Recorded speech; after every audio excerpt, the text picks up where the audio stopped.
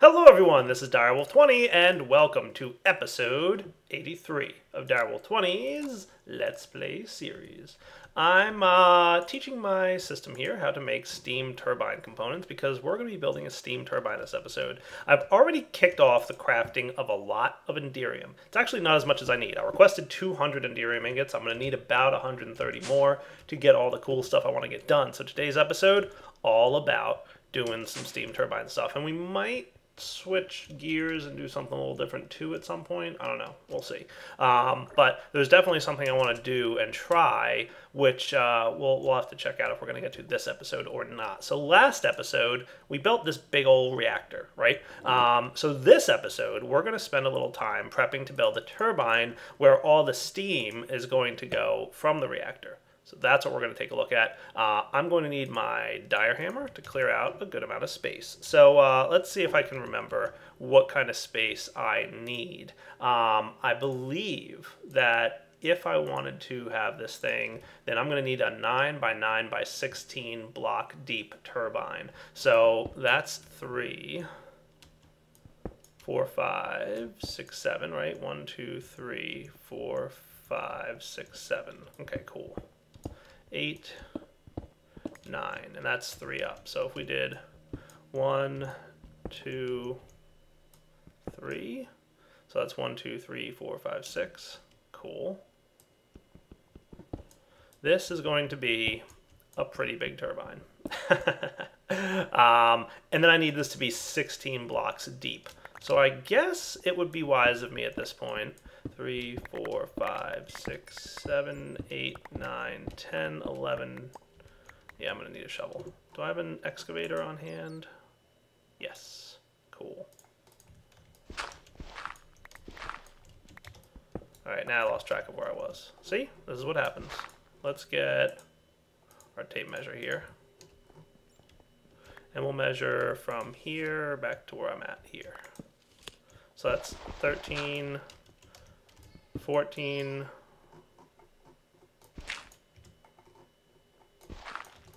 15, 16. All right. So let's do that. Get a little bit of light going in here. And then I'm going to put this stuff away and come back after I've dug out the rest of this 16 deep area. And then we'll have some fun building a giant turbine which will power our base. All right, guys, let's see if I can math. 9 by 9 by 16 is what I said I needed, right? So 9 by 9 by 16. Nice. Oh, I missed a piece. Smooth stone. I just exchanged all the stuff around here for smooth stone, make it look a little bit nicer and cleaner. Yeah, like I said, I do want to actually make this look like really fancy, but for now I'm just getting the components built and then we'll pretty it up later. So that's cool. We've got this thing all good to go. Let's get ourselves some turbine components. So let's start with turbine housings. Let's get, I don't know, 100. That sounds good, right? So that should be a quick craft. Cool. I should probably actually show you guys. Let's see. If we pop up to base,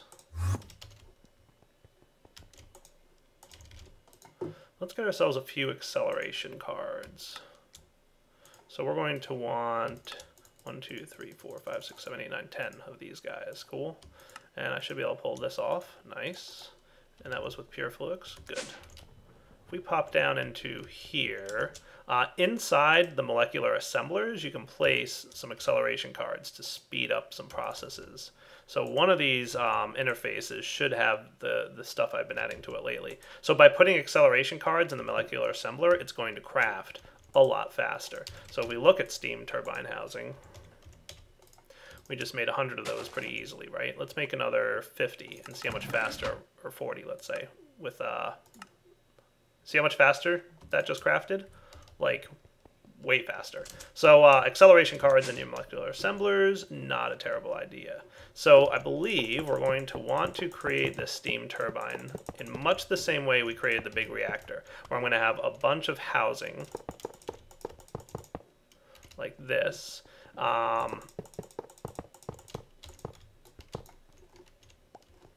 This looks pretty good. And I think we want this to be all laid out here, like so.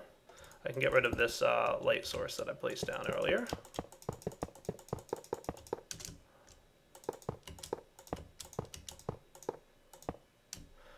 Hopefully I'm right about the sizing of this. I'm pretty sure I am, but we'll find out if I derped.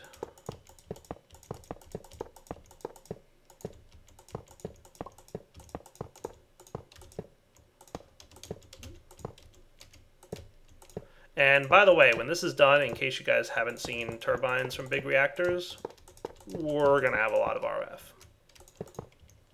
Like, we're not even going to know what to do with all the RF we're going to have.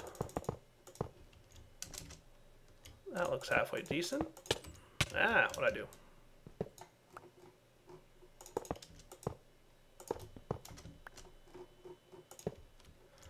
That looks cool. Okay, so that's the basis. Let's get ourselves some turbine glass. I'm thinking 300. It's a rough guesstimate. Let's start with 200, and then we'll go from there. So that should craft really quickly, courtesy of those acceleration cards. The only thing it's probably waiting for now is the crafting of things like the, yeah, see, it's quickly burning through. All right, that's not bad. So it was probably waiting for graphite bars, even though we crafted a bunch of them earlier, right? So I don't know what it was waiting for. How are we for graphite at the moment? Yeah, see, we've run out. So it's okay. We've got a decent amount to get started. What I'm going to do is use my trusty builder's wand for this.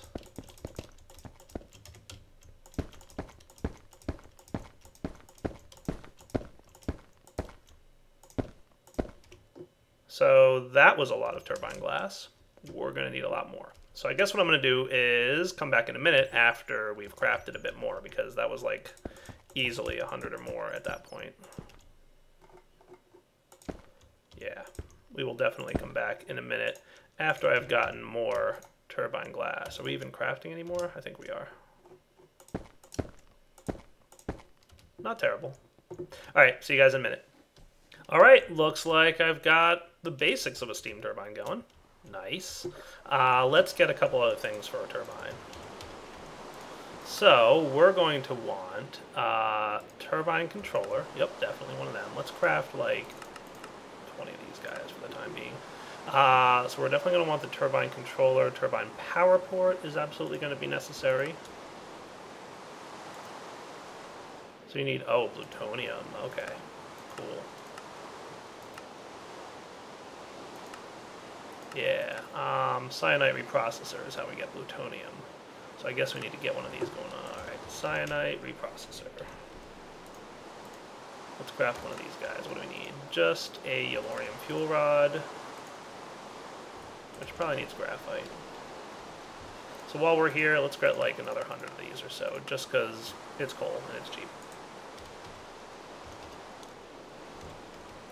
So cyanide reprocessors allow you to convert plutonium into cyanide, I believe it is, or cyanide into plutonium. Yeah, that's it. Cyanide into plutonium. And plutonium can be used to get more fuel. So it's basically repurposing your spent fuel rods. So all we really need, I believe, is a water source and a power source. So let's get some flux ducts.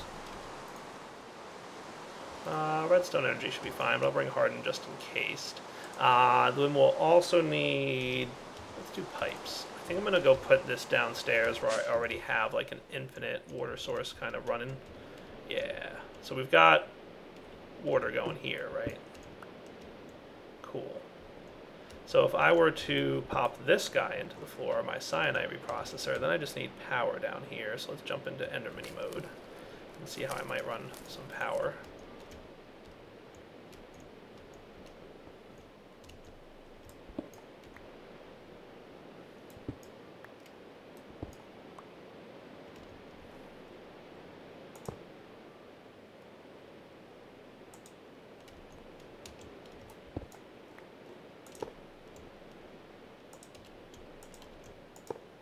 We're going to have to remove this thing.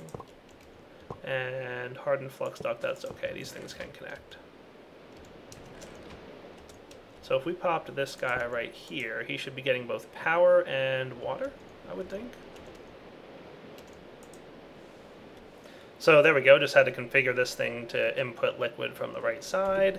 And now I should be able to put the cover back on and allow the reprocessing of cyanide. I believe it's 2 cyanide ingots becomes 1 plutonium ingot. Now at some point we'll probably want to automate this if we ever start running low on uranium fuel, but for now this should be fine. Yep, 2 for 1. So now I can craft my turbine controller, which we'll definitely need. Turbine power port, we'll want one of those. That's going to let us power. Turbine fluid port, we're only going to need one of these. That should be fine. And rotor bearing, we need one of these for sure. And for that, we're going to need turbine rotor shafts times, well, we're going to need a few of these, but for now we'll just get the 2 that we need.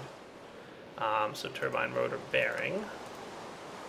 That looks cool, and a turbine computer port will also be needed. So I guess while we're at it, we'll get like 20 of these. That should be fine. Yep, computer port, that should be good. And I think that's everything I need. So that's cool. Let's go set this stuff up. So in the center of this area, on the opposite side of here, is where I'm going to install my turbine rotor bearing.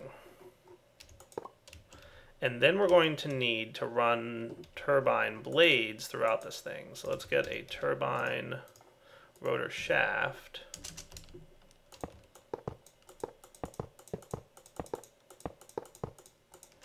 Like so.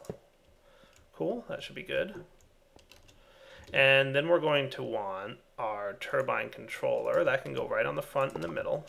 We'll also want our heat port can go right here. So, well, maybe we'll put the hot liquid in there. That should be cool.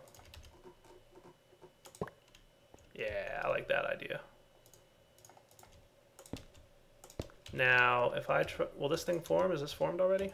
It might be good. Yeah, look at that. Cool. So we've got rotors ready to go. So there's a whole bunch of complicated stuff in here, but it's not that complicated. It's easier than it looks. Trust me. So we've got that up and running. Let's get ourselves a few more things we're going to need. How am I for ender pearls at this point? I've been kind of letting this thing run for a bit because I've known that I'm going to need a lot of Enderium. My Enderium that I requested should be pretty much done. I did ask for 200. What are we waiting on here? Crafting 7 coal dust. Why are you like not crafting? Oh, you know what? Maybe somebody else snagged it when they shouldn't have. That's okay. We'll just cancel it and get a new set going. So, Enderium, we've got 182. I'm going to need, like, more. So let's request 120 more. That should bring me up to, like, 300-ish. So start that. We'll come back in a minute once my Enderium is done crafting. We're going to need some more ender pearls still. We're not quite there yet, but we're close to the amount of Enderium I'm going to need. Alright guys, so here's how this thing gets set up. I'm still waiting on the Enderium to cook because, believe it or not, creating 37 blocks worth of Enderium takes a little while. But we're getting there. So this is considered a coil. We're going to have a few of these. So let's set up. Now obviously we're not going to be doing this out of stone. We're going to be doing it with Enderium.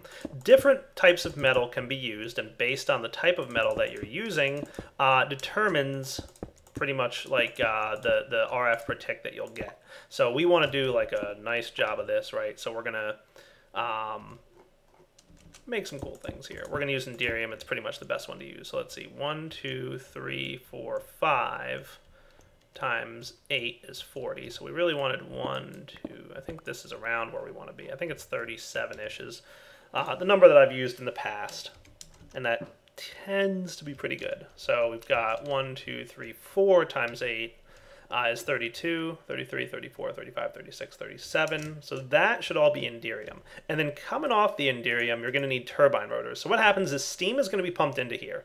The steam is going to spin the turbine rotors, and the more turbine rotors you have, the faster the steam can run. Okay. Now, what's going to then happen is that the Enderium blocks are going to lock onto the rotor's rotation and generate electricity based on that rotational speed and momentum of the turbine. So The turbine rotors and blades that we have here determine how fast the turbine can spin, and then the type of block determines how efficient it is at converting that rotational energy into electricity, or RF. So that's the gist of what we're working on here. So that should be pretty cool. Awesome. And then we're going to bump this out another layer.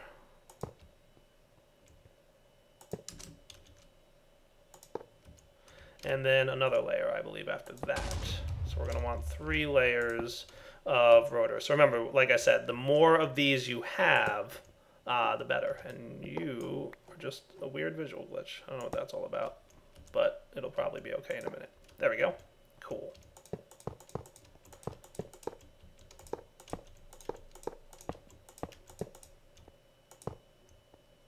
That doesn't look terrible. I like that. It's a little bit hard to keep an eye on what you're doing in here, trust me, but you'll get the hang of it. It's okay. More turbine blades. I crafted as many as I thought I needed, so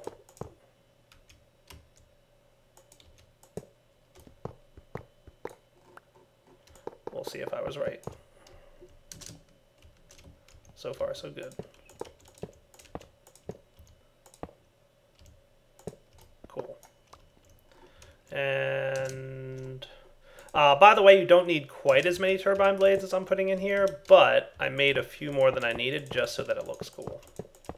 I think in total, for what I'm doing, you really need, let's see, I think it's like around 80 or 88. But I wanted to go with a few more just so that it's like a full thing going on here. So that looks good. Yeah, I think that should be fine for now. So we'll test this in a minute once our Enderium's done cooking. How is our Enderium doing? 264 so far. Let's go ahead and place in some other things. So we're going to need a reactor computer port. We're going to need our turbine computer port and our turbine power port. So the power port's where energy is going to be let out at. So let's place that maybe right here. So that's where the electricity will come out of. And the computer port, I haven't decided exactly how I want the computer stuff to be handled, like the wiring and everything for it. So we'll have to figure that out. I'm thinking maybe we'll recess into the wall here. This might be a good spot for a computer. So maybe the actual computer itself will be here, and we can run the wires over here. So maybe a good spot for the computer port would be here. And the reactor can have a computer port. I don't know if it's allowed to be in the bottom, but let's find out. If it's allowed to be in the bottom, great. Well, it formed, so I'm going to say that's allowed. Now, let's see if I got some capacitors crafted, because I requested them. Good. Enderium, let's go with 60 more. Thank you. So all the other crafting should be done except the Enderium. Let's make a capacitor real quick. I want to make the top tier capacitor from Ender.io, the vibrant capacitor. So it's going to need one of these.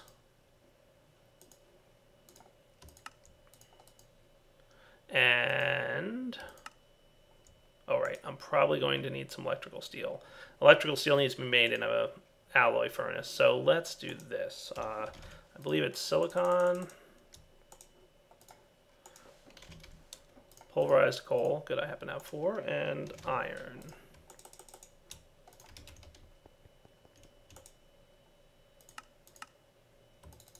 I think that's electrical steel. We'll find out if I'm right in a moment. Hooray! And now we have 4. So, let me put this back because I was rearranging some recipes and such. Now I should be able to craft a vibrant capacitor bank. Awesome. We're going to need a couple of modems. Good, I already have a few. And some cables from Computer Craft, network computer cables. I'm actually going to need one more modem, I think. And I've got the computer and I've got the advanced monitors, so let's check all that out downstairs. My vibrant capacitor bank is already getting filled up from my wireless transmitter. That's hilarious. Let's place the vibrant capacitor bank like right here. If I'm going to have the power output over here somewhere. Maybe, where do I want this to go? That's a tough question. Maybe my capacitor banks could be on this wall. That would be a nice place for them. So if that's the case, then maybe I want my turbine's power port to be over here, because we basically want it to be as close as humanly possible to that capacitor bank. So this thing, except for the fact that there's no, you're probably complaining that there's stone in there, right? Yeah, invalid interior. So let's get rid of this stone. This was only to placehold where to start putting the rotors, but now that I've got that good, we should be cool.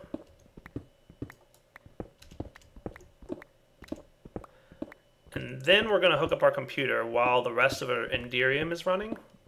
And once that's done, we should be ready to kick this thing on.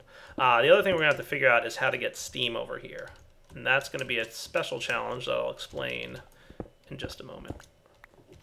So yeah, maybe before we do the computer, we'll handle the steam part. So let's see. First things first. Are you cool? You are cool. You're ready to go. Nice. You'll notice turbine controls, right? You can control how much steam is allowed to be pumped into a turbine. The maximum is 2,000 millibuckets per tick. So we're going to basically want to have 2,000 millibuckets per tick of steam coming into here at any given time. Now we've got the fluid import right there, right? So we're going to have to figure out how to get hot fluids at a rate of 2,000 millibuckets per tick right into there. And that's coming out of there. So transfer nodes might work, but we're going to need like a pretty serious amount of transferring to be able to do that. 2,000 millibuckets per tick is actually a lot. So we'll see. We'll try transfer nodes, but I don't know if we're really going to be able to get to that point. We might need to do something a little bit better. But I guess let's try transfer nodes for now.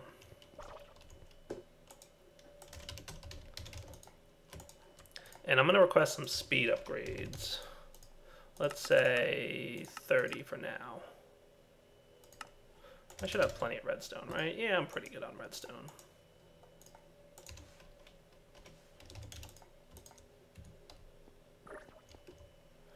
And I guess while I'm at it, I should have requested pipes too. Oh, I don't think I know how to make pipes.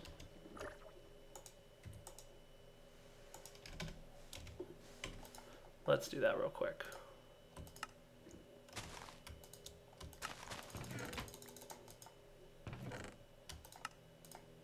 There we go. Much better. So we'll get our transfer node here. We're going to want to run him under the ground.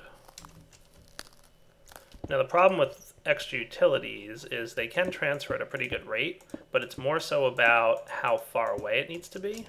So this might actually be a pretty good distance away.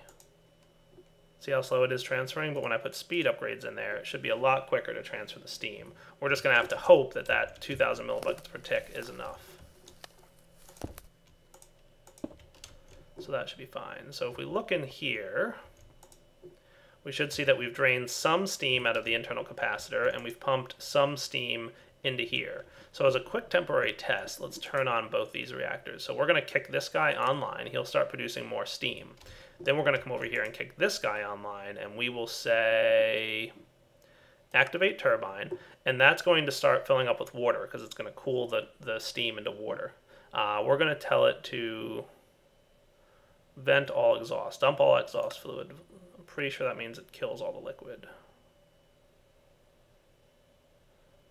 At least that's what I thought it would do. So yeah, you can see we're not keeping up with the steam. We're incapable of transferring the steam fast enough for this thing. So he's producing a lot, I would think. You should be producing a lot of steam. Oh, water. Our limiter is water here. All right. So we're not able to produce enough water. That's a problem. So let's deactivate this guy, deactivate you, and we'll come back in a minute to figure out what we're going to do about this. Alright guys, I'm currently crafting up a couple of tesseracts, and there's a really good reason for that, and I'll show you what that is in just a moment. So let's bring these guys downstairs. So I threw more world interaction upgrades into this thing. You can see we've now got 45 of them. So that's plenty of water production for this thing. So we should have plenty of water, no worries about that. What we do have worries about is getting the steam over there, because as soon as I gave it more water, this thing, regardless of how many speed upgrades I put in it, just couldn't keep up. I think I would need many, many more speed upgrades, which would start costing a lot of redstone. And while I'm not, like, you know, hurting for resources at this point, it would probably not be a good idea to waste them either. So I'm going to, instead of doing this, do this. So tesseracts have a neat ability, and that ability is the ability to transfer an infinite amount of liquids and energy at any given time. So we're just going to tell it to ignore a redstone signal. We will call this frequency 5, and we're going to call this steam. Cool. And your configuration will be to receive fluid. Okay. And then over here, I wonder if I can have the steam output on the bottom then. That would be nice if I could.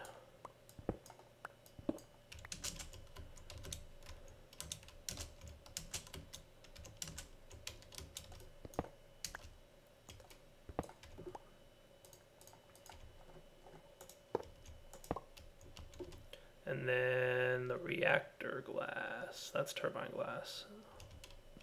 You know what? I probably didn't, so let's get it from out of here.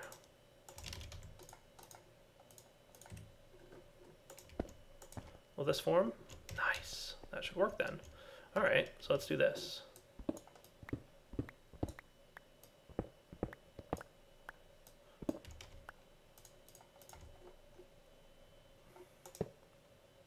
And a wrench. So then what we can do is put our transfer pipes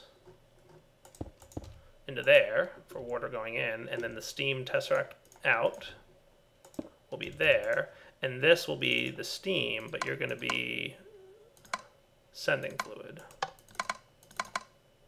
So check, ignore, and that just looks a little bit nicer, right? We could even probably super hide this a little better. So that it's completely under the flooring. Nice, right? So you should have no problem getting steam now, and you should have no problem generating steam and keeping up with it. So let's activate this turbine again. So see how steam is now at a steady 2,000 millibuckets. Oh, okay. It's dropping because this thing's probably offline and it's not getting enough water. So yeah, we're still... Told you we needed a lot of water here. Let's throw more speed upgrades in here. That should help. There we go. Yeah, now we're talking. Look at that. So we're keeping steady on water, we're keeping steady on steam, and this guy is keeping steady on steam, and his water is just being vented and wasted. So we've got power updates. Nice. Everything is good now. Plenty of water, plenty of steam. We're definitely wasting fuel. We're generating way more power than we need to. So we're going to deactivate this guy because we're wasting energy at this point. We're going to deactivate the turbine. Currently inactive. You can see it stops the fan blades from spinning when we deactivate it. Still not sure what's up with that weird lighting glitch, but let's go see how our Enderium is doing. All right, let's get some Enderium blocks. Dun dun dun, 36. Nice. Are we still crafting a few pieces of Enderium?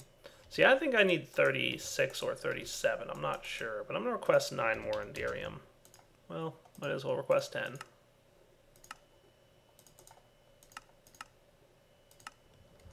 That should be cool. Then we'll just have that extra piece if we actually need it. So now it's finally time to place our Enderium blocks around this guy.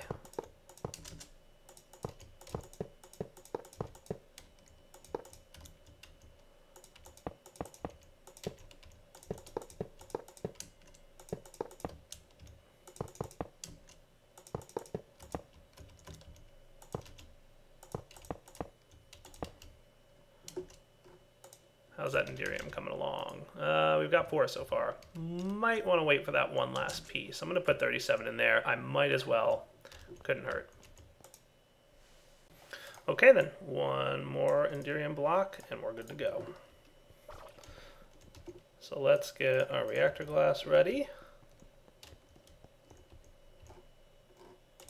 So we've got 37 Enderium blocks. We've got fan blades all over the place. We should be pretty cool. So let's see if we can engage this thing. Let's close this off. That is reactor glass, not turbine glass. Oh, what don't you like? Rotor bays must be closer to the bearing than all their parts. Oh, did I do this backwards? All right. So derp on my part. I think I reversed this. And okay, you know what I'm going to do to fix this?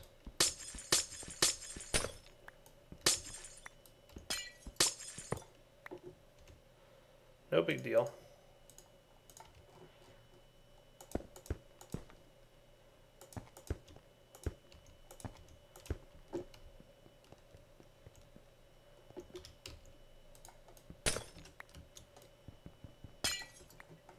We'll put this here. If I feel like swapping this later, I can, but this should be okay. See, look, now it's happy. Nice. All right, so you ready to generate energy? So the first thing we need to do is get this thing up to speed. So we're going to activate the turbine. So he should start spinning. You can see he's, generating RF as he's spinning because the coils are engaged. Okay, you are offline still, but you're still producing a little bit of steam just because you had some residual energy. I'm going to activate the reactor for a moment here.